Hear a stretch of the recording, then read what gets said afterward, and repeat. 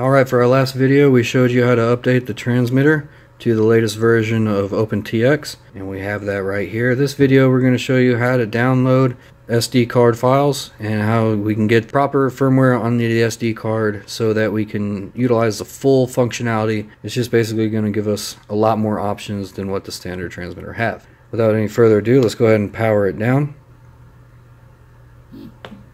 Alright, I'm going to show you where the SD card resides.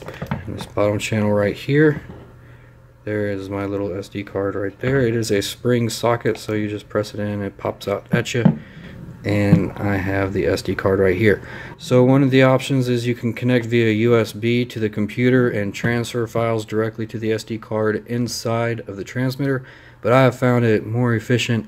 You just take it out and plug it into one of these SD card readers. That way it goes direct to the source and it transfers at an extreme rate, a lot quicker than if I just left it in there. So let's hop onto the computer and show you what you do to transfer files. Alright, and again we're going to start at opentx.org.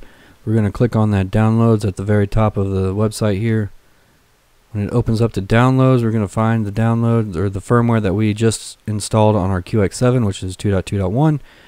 For this we're going to scroll down and we're going to find SD card content right here, download links. So we're going to click on the SD card. It's going to load up. We're going to find our version of Taranis transmitter that we have, which is the X7. We're going to click on it and I'm going to find the latest version that is available. So it's going to be this version 0013. It was dated 17 December 2017. So I'm going to go ahead and download that. It's going to download a zip folder and you're going to want to place that where you placed all your other files for the Taranis. So it's just going to drop right into my OpenTX folder that I created upon download of the Windows installation. Let's go ahead and navigate down to where we are downloading that file. So it downloaded SD card into the OpenTX folder here, and you're going to want to right click on it and we're going to extract all. This is going to open up, it's going to extract in the file path that we are already located in. As you can see, I've already done this prior to this video, so we have it there. We're going to go ahead and click extract.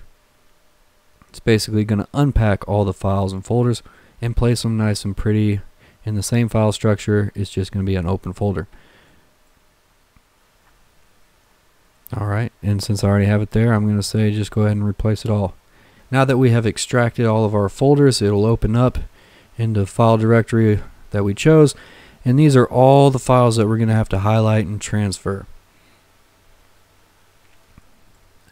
Not to our controller. We're not going to transfer this to our controller. What we're going to do is we're going to transfer this to our removable drive that we just placed in that reader, okay?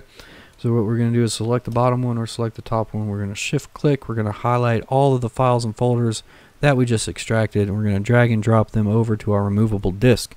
This is, again, it's going to take some time to transfer, but we're going to transfer it directly to the SD card, and from there, once we have all the files downloaded, we're going to take our SD card, we're going to remove it from the reader, and we're going to place it back in our QX7. Alright, I sped it up just a bit for you guys there. Basically what it's doing is taking a lot longer to load now, but it is about done transferring the files over to our SD card. Alright, from here we're going to go ahead and we're going to remove our SD card from the slot and we're going to place it inside the transmitter. So let's go ahead and do that. Now that the file download is complete, we're going to open up the back bay again. We're going to slip our SD card right back into the transmitter, making sure that we get the click sound. Let's go ahead and fire up the controller. Welcome to OpenTX. And we have voice. It's that easy. Now you can go in, you can store additional models that you may have. You can have extra additional features that are open to you. We'll be covering that in future videos, but I just wanted to go ahead and get this out of the way so we know how to install our files to the SD card. Thanks for watching this video. If you haven't subscribed, please consider doing so. Thanks for watching this video. We'll see you next time.